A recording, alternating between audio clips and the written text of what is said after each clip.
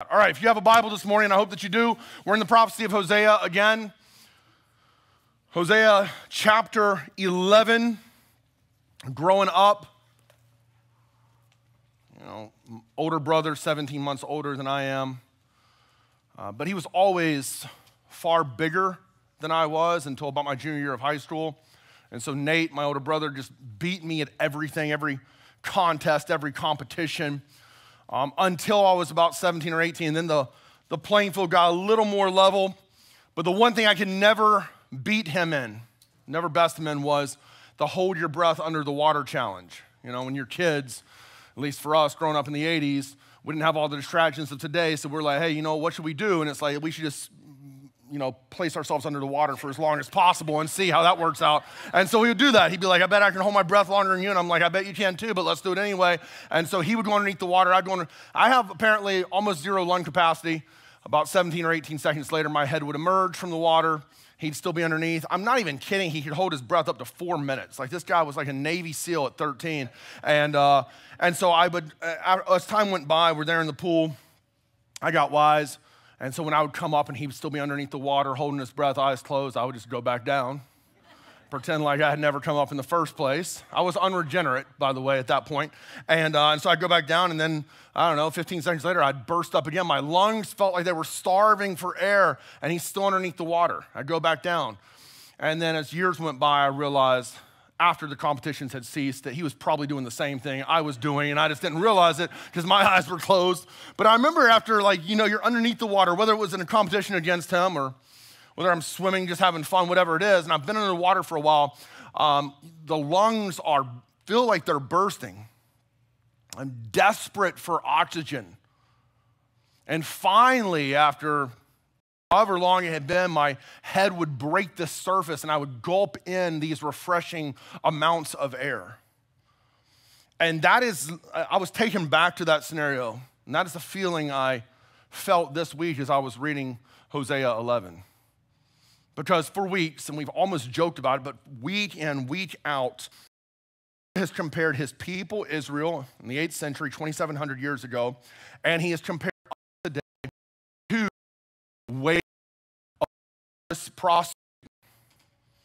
He says, I've loved you, I have wed you, I have betrothed you to myself, I am devoted to you, and yet you've continued to run after other idols, other lovers of your soul.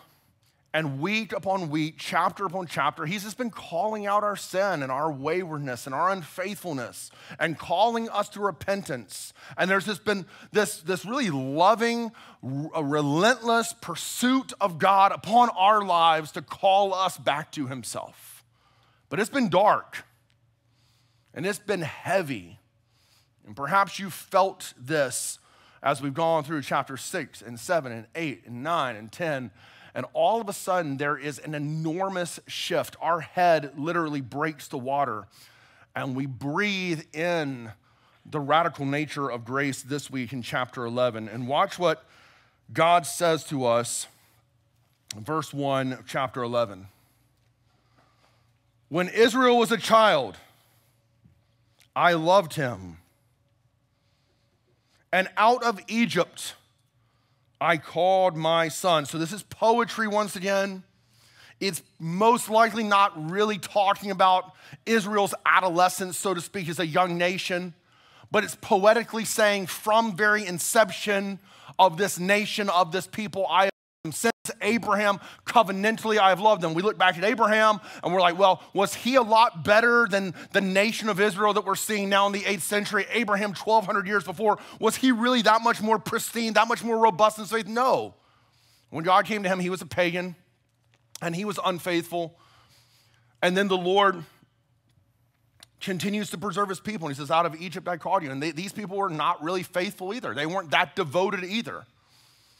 We go back to that moment and we see a people who have compromised, a people who have become culturally acclimated to the gods of Egypt around them for the most part. And yet God faithfully comes to his people and says, I love you and I have favored you and I have graced you and you are my people and I will be faithful to you in the absence of your faithfulness to me. And so what does he do? We know this. We studied the book of Exodus. We've read it. God, through a series of plagues, unleashes his power against Pharaoh and against each of those plagues, as we have seen, against these false gods of Egypt. Each one an attack and an assault against them. And finally, the Lord attacks and humbles Pharaoh and leads his people out, delivers them from bondage, slavery, and captivity, takes them across the Red Sea, swallows up Pharaoh's army, gives them manna in the wilderness, gives them his presence, gives them his tabernacle, gives them the Ark of the Covenant, finally gives them Canaan, blessing upon blessing upon blessing, though they are undeserving, and he's reminding his people of that here. So this past Monday, most of us celebrated Independence Day in some form or fashion.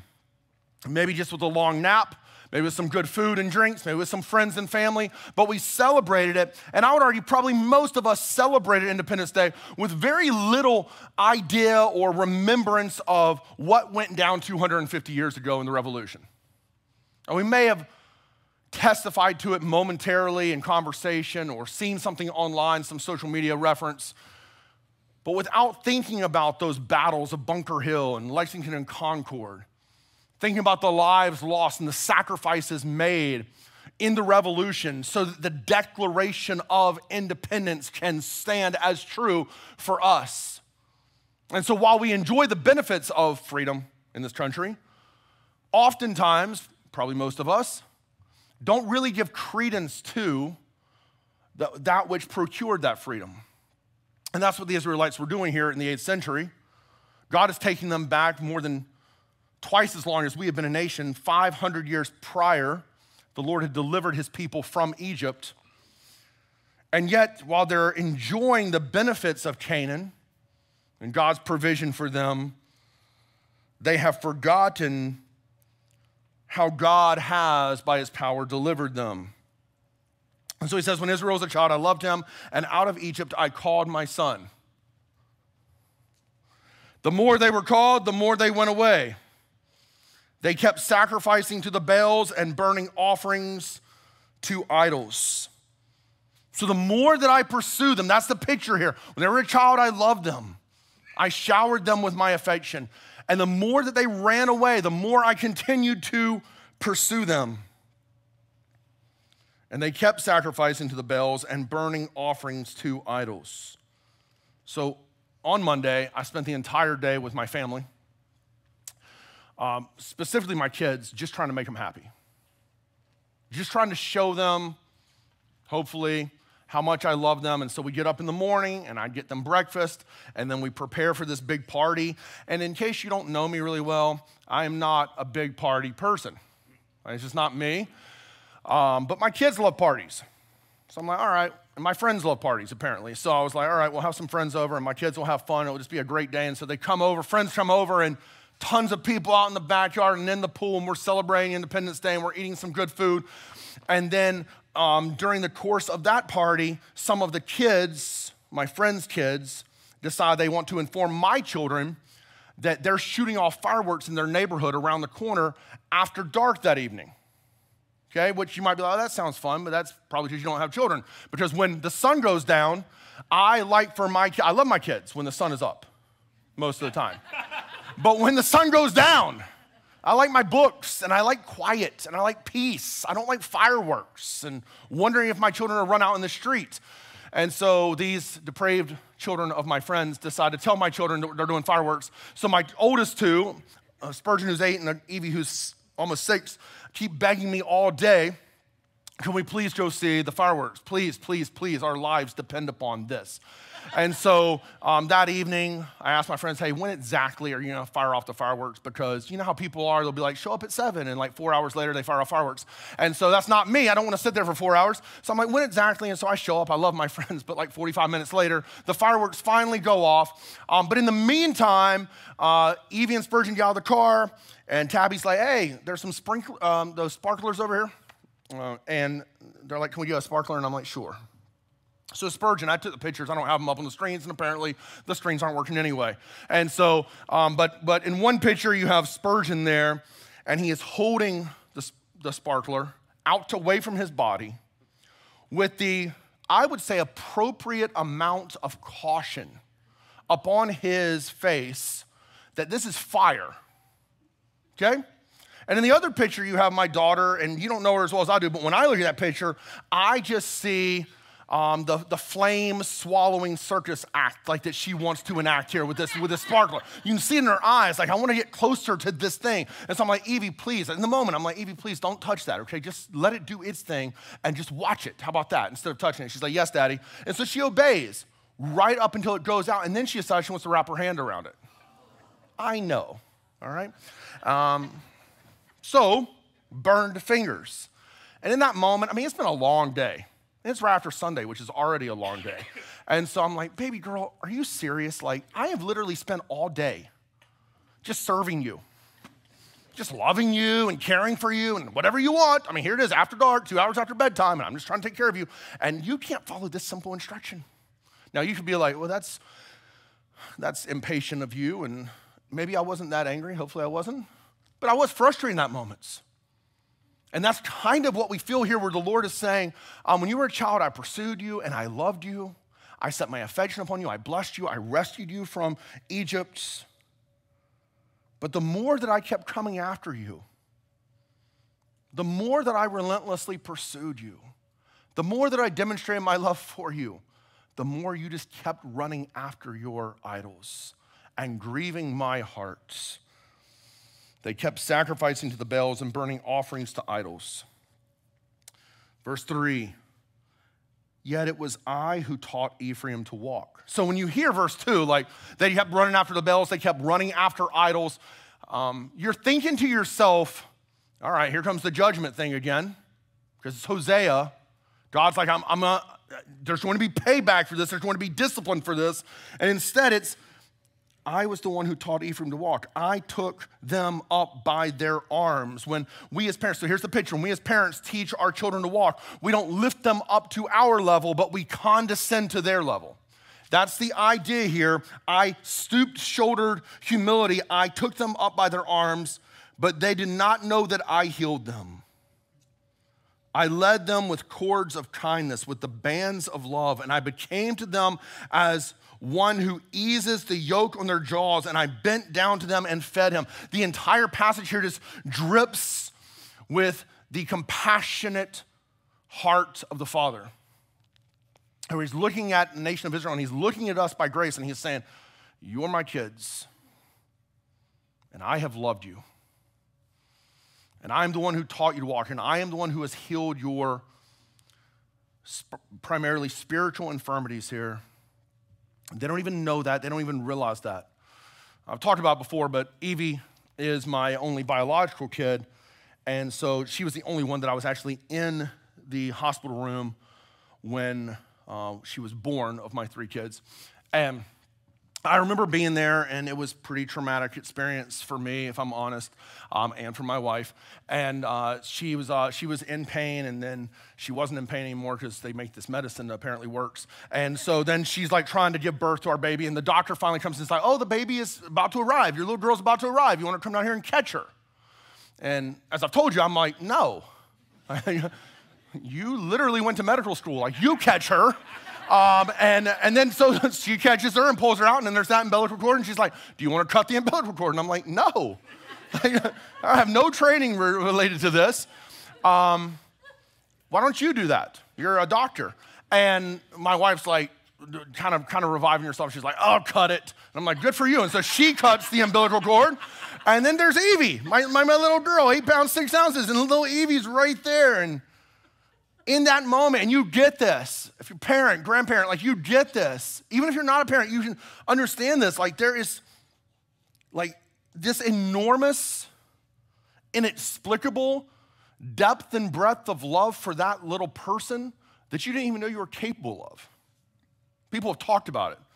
Before you have kids, they'll be like, oh, you're not going to understand that until you have children. And then you have children, and you're like, this is love beyond compare. But that's because they're my kids. So my kids. This last week, one of the young couples in our church, love them. They're awesome. The wife left town, go on a business trip.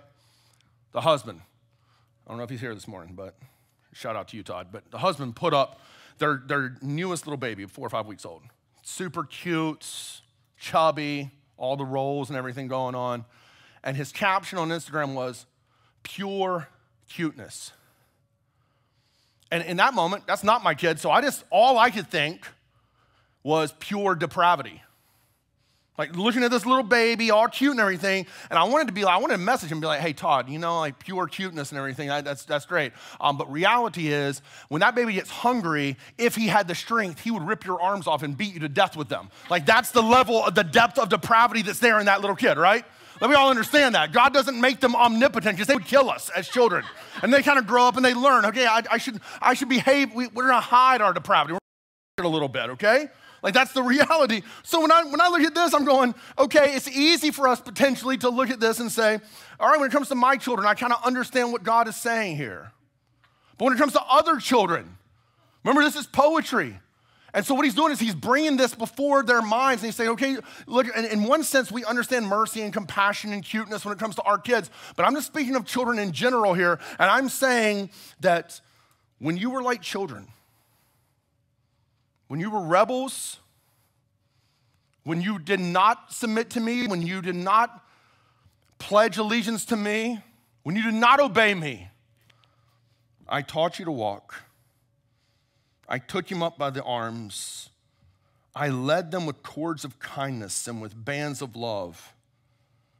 And I became to them as one who eases the yoke on their jaws. When the animal in the field and the society obeys and is submissive, they can ease the yoke, ease the bridle. They'll plow the line straight. And so he says, they understood that and they submitted to me in these moments. And I bent down to them and fed them.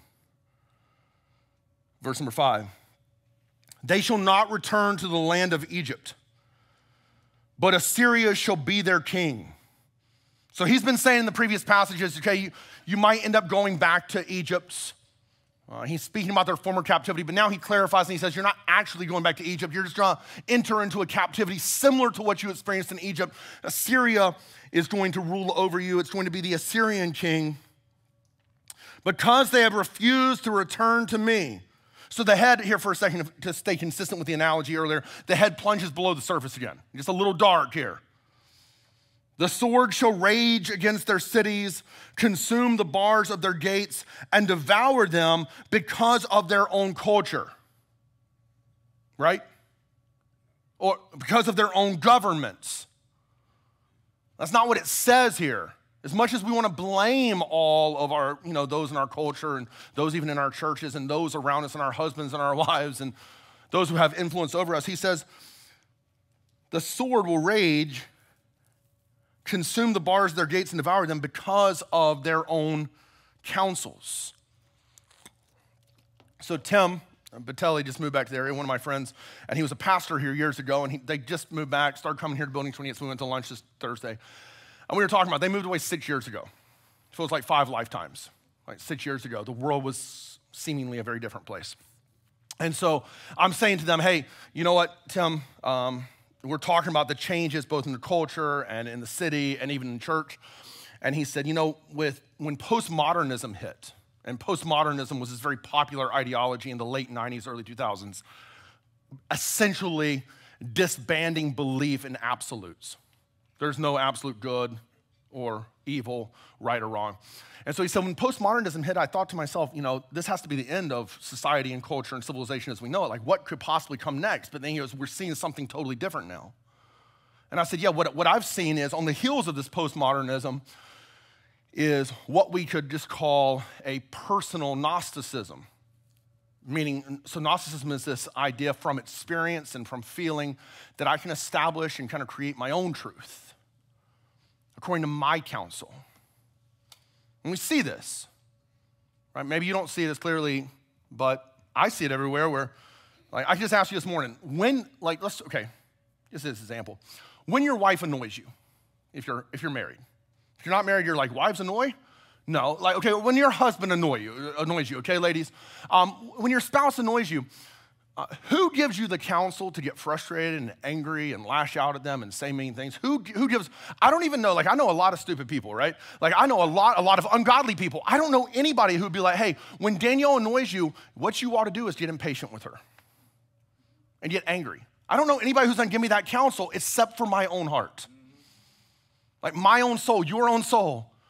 And that's what he's saying here. He's saying you did according to what you thought was right, what you ultimately wanted because of their own counsels. My people are bent on turning away from me, and though they call out to the Most High. And that seems nice, right? They're calling out to Jesus. Well, that's not true. This is not the name El Shaddai here, God Almighty. It's rather the name El-Al, which is a derivative of Elohim mixed with Baal, the Canaanite god. So they're coming to him and they're saying, we worship you. You're the great one. You're the almighty one. But really they're finding equal worship and security and comfort and affluence in the gods of Canaan. And he says, though they call out to the Most High, El-Al, he shall not raise them up at all. Okay, so we take a deep breath here because you would imagine once again in consistency with the book of Hosea that judgment's coming. But he says, verse 8, but how can I give you up, O Ephraim? So once again, here's the picture. It's kind of transferred from a loving husband to an unfaithful wife to now a loving husband to a rebellious, wayward child. Loving father, a rebellious, wayward child. And he's saying here, you are bent on running away from me. Your heart is inclined not to worship me. But how can I give you up, O Ephraim? How can I hand you over, O Israel? How can I make you like Admah? How can I treat you like Zeboim? So you're like, who are these two people or these two cities? Well, they're the cities, kind of the suburbs surrounding the major cities of Sodom and Gomorrah in Genesis 14. They're not as well known. Why? Well, because commentators kind of differ on this, but I tend to believe the reason why the Lord uses them here instead of Sodom and Gomorrah is because the people in this portion of history, in this portion of scripture, have kind of justified their sin and said, we're not as bad as Sodom and Gomorrah. That we're not outwardly treacherous. And so instead of bringing up Sodom and Gomorrah, he brings up these surrounding, less known cities and says, this is where you're heading. Punishment and destruction. And yet there's something in his heart. Now, I'm guessing the strings are just gone. Okay, so I had a couple quotes up here that I think really would help us. But apparently the Lord doesn't think they would help you that much because he turned the strings off, okay? So I'm gonna try to remember them this morning, okay? So we believe God's sovereign, so this is part of his plan, not mine. But one commentator this week was saying, now it might be easy to come to this passage, this verse, and say, well, this doesn't make any sense, Hosea, because God is impassible. He doesn't have passions. He's immutable. He doesn't change. And so when you're reading this verse here, it sounds like there's kind of this dilemma in the heart of God. Like, I know what I should do. I should do the right thing. There should be punishment. But how can I punish you? How can I let you go? And the commentator said, what we need to do is we need to shelf these theological understandings, which are true, and not miss out here that the Lord is communicating to us in human language the angst of his own heart, the grief of his own heart in looking at his wayward children. And he says to them, how can I give you up? How can I hand you over?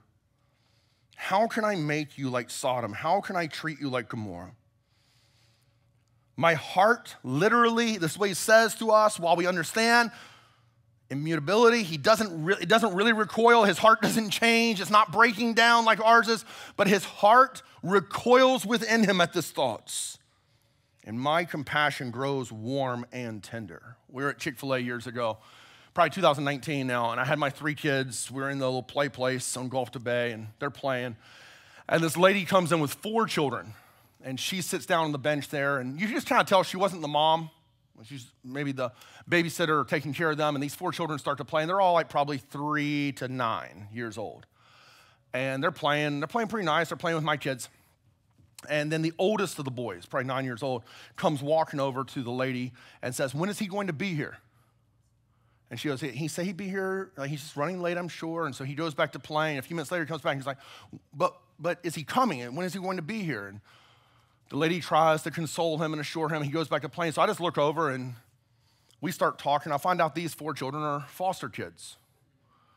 And she is their worker, and she's waiting on the dad to show up who hasn't seen his kids in weeks. And they're so hopeful that he'll arrive and so desperate for this parental influence and this parental love that's just missing. And in that moment, okay, like you probably guessed this even if you don't know me, I'm a rather kind of cold, analytical individual when it comes to stuff. But there was something that happened inside of me. We have 2 adopted kids of our own. And so when I see this and I hear this going down and I see the sorrow on these little kids' faces, I just call my wife and I'm like, hey, you want 4 more? She's like, what's going on? I tell her and she's like, sure.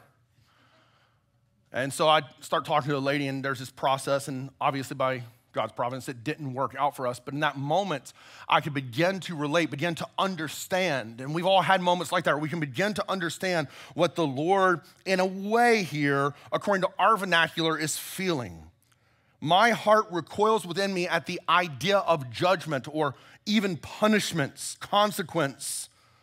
My compassion grows warm and tender. Now, this would be pretty scandalous and radical as it stands, but especially in light of the previous 10 chapters. Like, it is completely stunning. Verse number 9. I will not execute my burning anger. Now, what do we understand? We're going to see this more next week. But Assyria invades. God chastises his people, corrects his people to restore his people. But he says here, I will not execute my burning anger against their sin. I will not again destroy Ephraim. That's another name for Israel. Basically, the idea here is ultimate or total or final destruction. I will not do that. And I know at this point you're going, now they're very different. This whole idea of weak need, tenderness that we kind of call love in our society today where, oh God, you can't really hold them accountable, that you can't really prescribe ultimate consequence to them. That's really American, kind of Western and modern. So really the people here are most likely saying, these people deserve punishment. I mean, the religious people will be reading this, they're like, these people deserve wrath. And the Lord says, no, I will not execute my ultimate anger. I will not finally destroy Ephraim, for I am God and not man. I'm not like you guys. I'm not like, you're just saying this because you're so prone to passion. I'm not prone to, I don't receive new information. I don't react negatively. I don't have regrets. That's not me. I am God, not a man, the Holy One, the perfect one. What I do is right, is in your midst, and I will not come in ultimate wrath against my people. Verse 10. They shall go after the Lord. This is what's going to happen. They're going to go after the Lord. He will roar like a lion, and when he roars, his people shall run trembling. No, when he roars, his people shall come trembling back from the west. And they shall come trembling like birds from Egypt and like doves from the land of Assyria. And I will return them to their homes, declares the Lord. Ephraim has surrounded me with lies, and the house of Israel with deceit. But Judah still walks with God and is faithful to the Holy One. Now, Judah only does this in part because we're about to see in chapter 12 that Judah has their own set of issues as well. But the Lord here is coming to the end of this passage, and he's saying, here's the tenor, just in case we need to all land on the same page. The tone here is, Israel's full of deceit. Israel keeps lying. Their hearts are running after fraudulent worship. These are my people. This is what they're guilty of. And yet, how can I give you up? How can I turn you over? I will not ultimately condemn my people. Now, we'll continue on next week. We just have 2 weeks left in the book of Hosea. But for this morning, the themes that really emerge up from this text are twofold. Number one, the first theme that I think we see very clearly, we need to feel this though as well, is the radical reality of the unconditional love of God for his people. Like, unconditional. On the fourth, Kids are all in the pool. There's like 20 kids at our house swimming around. My youngest, Augustin's 3. He just learned to swim a few weeks ago. He's doing a great job. His freestyle is down pat. And so I'm watching him pretty closely. He jumps in the pool 4 or 5 times, swims all the way across the pool. I'm like, all right, he's good to go. I turn my back for 1 second. He jumps in the pool, gets halfway across, and freezes up. Starts freaking out a little bit, starts slobbering and crying. And so Jason, when my friend sees him, is like, oh my gosh, and jumps into the pool and pulls him to the side and pulls him out. And I'm like, thanks, buddy, and I pat him on the back. There wasn't like a high level of exuberance or adoration or praise for Jason from me. And the reason why is because I knew he was struggling a little bit. I think he would have made it. He would have been fine. I really do. He's trying just freaking out there because there's so many kids around him, but his legs were still churning. He was only 3 feet from the edge. He's gonna make it. He's gonna be all right. He wasn't in such desperate need that he needed the radical display of salvation that Jason bestowed upon him. He just didn't need that. I think that my heart, maybe your heart oftentimes, is not filled to overflowing with the radical gratitude that we should display, because Christians in America in the 21st century have been acclimated to believe that salvation of God was not that radical because our plight was not that desperate. We didn't really, okay, God, good job. Really appreciate that whole thing with the cross and the empty tomb, but I didn't really need it. I'm not that bad of a person. Recently, I guess a couple months ago, I found some pictures. They were pictures I had taken 3 years ago when I decided to get in shape. They're the before pictures, okay? In case you're wondering. The before pictures. So when you take the before pictures, you just kind of stand there in your shorts, your gym shorts, and you just let everything hang out, and you're just like, oh, look at me, I'm disgusting, I'm revolting, this is gross. And but you're doing that because you're in a few months, I'm gonna look amazing. I'm gonna look amazing. And so I remember taking those pictures and working out for 3 days. And then I found those pictures and I'm like, oh my gosh, I look worse now than I did 3 years ago. This is terrible. The after pictures are worse than the before pictures. And you're like, where the heck is this going? So, dude, it's so gross. It's just so disgusting, okay? So we should just stop this kind of stuff. Yes, those pictures are, but I'm not talking about something else. We should stop measuring the security of our salvation on how we look today versus how we looked yesterday. We should stop all that. This is nonsense. That's what other religions do. That's what all the philosophers of the world will point you toward.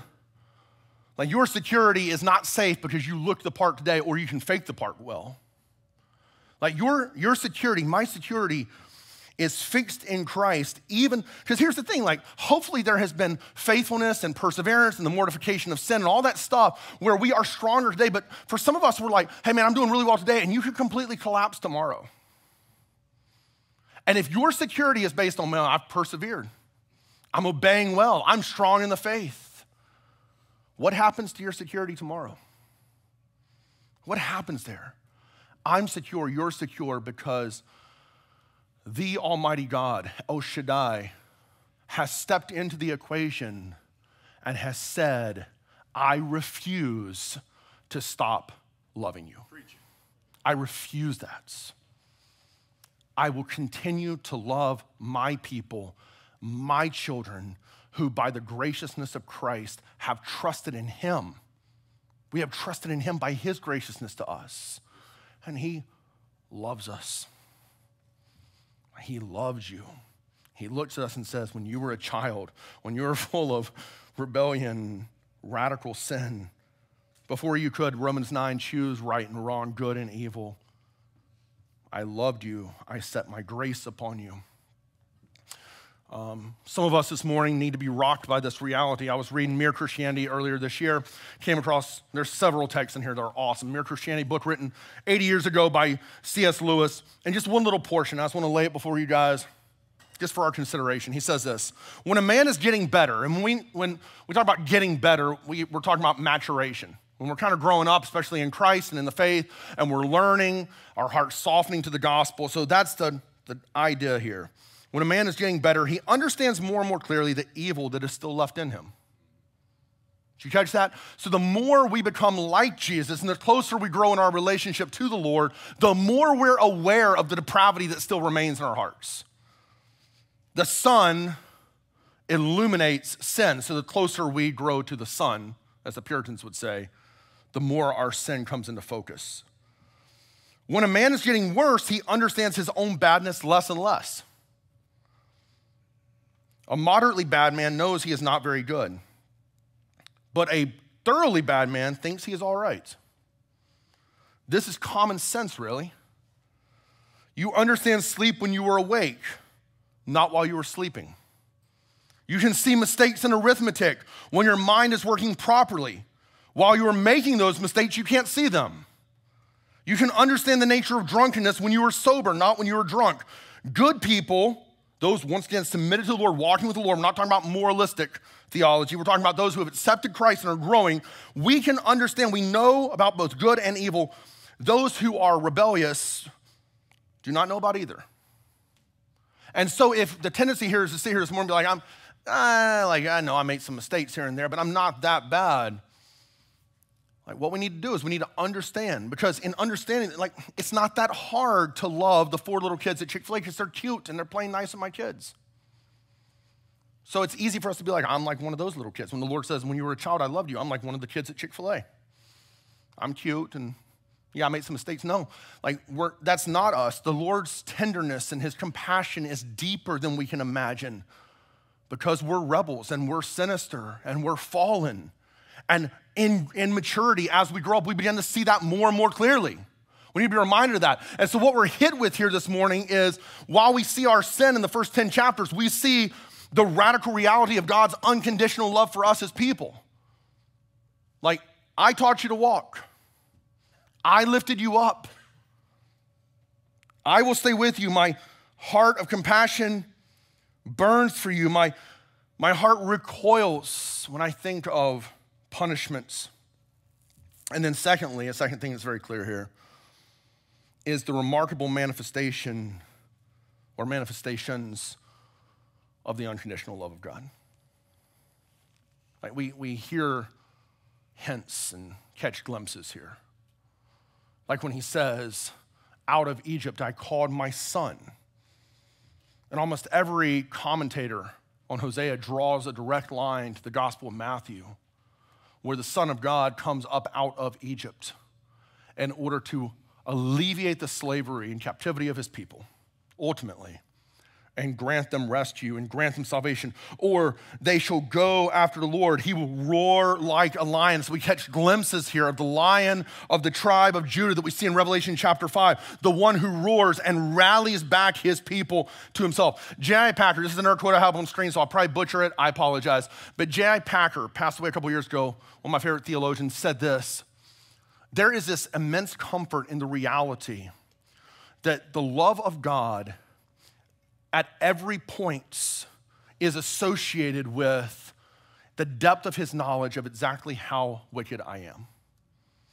Like, so don't miss that. Like, at every point, we do a good job of parading our spirituality and pretending like we're not that bad so we can deceive other people, maybe even our own hearts. But the Lord knows exactly our motivations, exactly our thoughts, exactly our narcissistic tendencies, exactly our pride, our lust, and yet at every point, he refuses to stop loving us, and he demonstrates the depth of his unconditional love for us in the person and the work of Christ Jesus. And we talk here a lot about the cross, and we should. And we talk here a lot about the empty tomb and the blood work, the atoning work of Christ. But the reality for us is that that's past for most of us here. We've trusted in Jesus, and so that's past. Like there was a moment a year ago, or 10 years ago, 15 years ago, whenever it was, where we trusted in Christ. What does it mean for us today? I've been reading another book by C.S. Lewis, going through the Chronicles of Narnia. You're probably familiar with them from The Lion, the Witch, and the Wardrobe, Prince Caspian. But there's 7 of these books, and so I'm reading it to my oldest 2 children right now. We just finished this book, The Horse and His Boy, not very well known. Takes place after The Lion, the Witch, and the Wardrobe. And so what I want to do is just kind of, as we wrap down, prepare our hearts for communion this morning, here's the deal. I want to just lay this story before you so we can begin to understand the manifestations, what the Lord is saying here in Hosea chapter 11. So the story of the horse and his boy, really quick, is the story of this little boy Shasta, who's an orphan, who washes up on the banks of of a country to the south of Narnia. If you're familiar, Narnia is this country to the north, kind of like Middle Earth of sorts, like this magical country. And Aslan is the king. Aslan is the lion who is descriptive of Jesus. We see him in The Lion, the Witch, and the Wardrobe, death on the stone table, resurrection, emancipation for his people. So Shasta, this little orphan boy, washes up as a baby on the shores of a foreign country, is taken in by a farmer who's really a tyrant, mistreats him. Shasta grows up, and still as a little boy, he encounters a talking horse, okay, from Narnia. The talking horse's name is Bree. And Bree says, I used to live in Narnia. Let's try to escape together from our rulers, from these tyrants, and go back to Narnia. And so Shasta learns to ride on the back of Bree, and they set off on this perilous adventure together. And there are many fears that come their way, many things that face them. And one of those is in the depth of night when they cannot see around them, they hear a rider to their left. And they're like, man, what if that rider's coming after us? We need to get away from them. So they try to steer away from this rider. And yet then on their right, they hear the growls and the roars of a lion. And so this lion pushes them closer to the rider. They end up merging with the rider and another horse. And it turns out to be another talking horse from Narnia and a little girl on top. And they become friends. They become companions here. And the little girl says, we also heard a lion, another lion roaring on our left. So it drove us to you. So then they make their way to the city of Tashbaan, this wicked city in the country in which they're staying. And Shasta makes his way. They get separated. He makes his way out of the city. He's there at the tombs, and he's waiting to be reunited with his friends. And he hears the jackals calling at night, and there's all kinds of fears around him. But then he hears again the roar of a great lion. He's so terrified, but he finally slips off to sleep, and he wakes up in the morning, and he's safe. And now he's reunited with the two horses and his friend Erebus, this little girl, and they make their way across the desert. And just as they're running out of energy, they look behind them, and they see the prince of Tashbaan and his armies coming to besiege the cities of Narnia. And so they're racing for their lives. They're out of strength. The horses say, we can't go any further. And all of a sudden they hear the roar of a lion behind them, right on their heels. And with a newfound courage, they race for safety. And then the two horses and the little girl are exhausted. So Shasta, this little boy, continues on his way. And once again, he's in the dead of night, racing to warn the castles and the cities of this army that's approaching. And he hears a voice on his left in the dark. He hears breathing first, and then he hears a voice. And the voice begins to speak to him. And I'm just going to read this to you really quick, kind of catch you up. He's going to warn. He's exhausted. He's overwhelmed. He's terrified. And the voice said, I'm not here to harm you.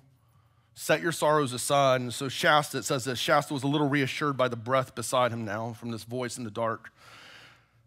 So Shasta told how he had never known his real father and mother and had been brought up sternly by the fishermen. And then he told the story of his escape and how they were chased by lions and forced to swim for their lives, and of all their dangers in Tashbaan, and about his night among the tombs, and how the beast howled at him out of the desert.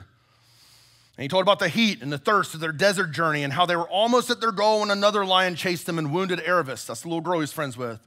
And also how very long it was since he had eaten anything.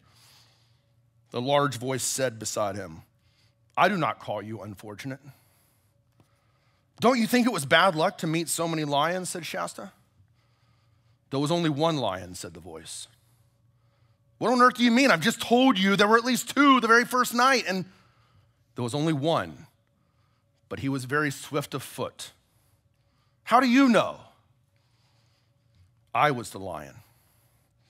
And as Shasta gaped with open mouth and said nothing, the voice continued, I was the lion who forced you to join with Erebus, the little girl, to forge a friendship. I was the cat who comforted you among the houses of the dead.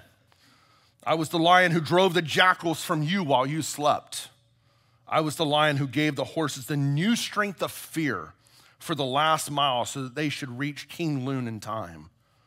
And I was the lion you do not remember who pushed the boat in which you lay, a child near death, so that it came to shore where a man sat, wakeful at night to retrieve you. Who are you? Said Shasta. And the voice responded, myself. Very deep and low, so the earth shook.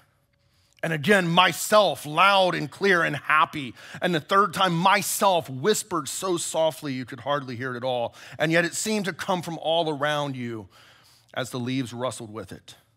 And Shasta was no longer afraid that the voice belonged to something that would eat him. nor that it was the voice of a ghost, but a new and different sort of trembling came over him, yet he felt glad to. And it finishes the passage with the sun coming up and him seeing Aslan beside him, the lion who had pushed the boat to shore, the lion who had protected him on the journey, the lion who had even caused pain in order to engender courage among his people. And it says this, upon seeing the lion, no one ever saw anything more terrible or beautiful. I love the way that Lewis captures this, because the reality that he's getting after here is even when we don't understand, and there's so much in this life that we don't understand, even when we don't get it, the Lord looks at us and he says, even when your faith is weak, even when it feels that your soul for my people has forsaken me, I will not forsake you. I refuse to stop loving you. I refuse to stop pouring graciousness upon you. I will continue to lead you. I will not lead to ultimate destruction for you, my people. Even when you forget me, I will not forget you. My love is for you.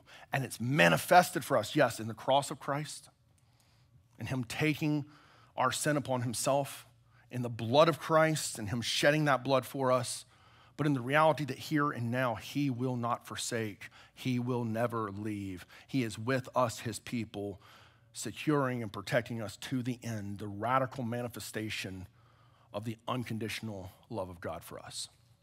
And so what we're going to do this morning is we're going to take communion. This is a time for believers, for those who have trusted in Jesus once again. We believe in the Lord Jesus Christ. And so what we do in this time is we meditate on the truth that we've heard. And we confess that truth, and we confess our sins, and we give thanks for the radical, remarkable demonstrations of God's love, the depth of his love, covenantal, unconditional love for us.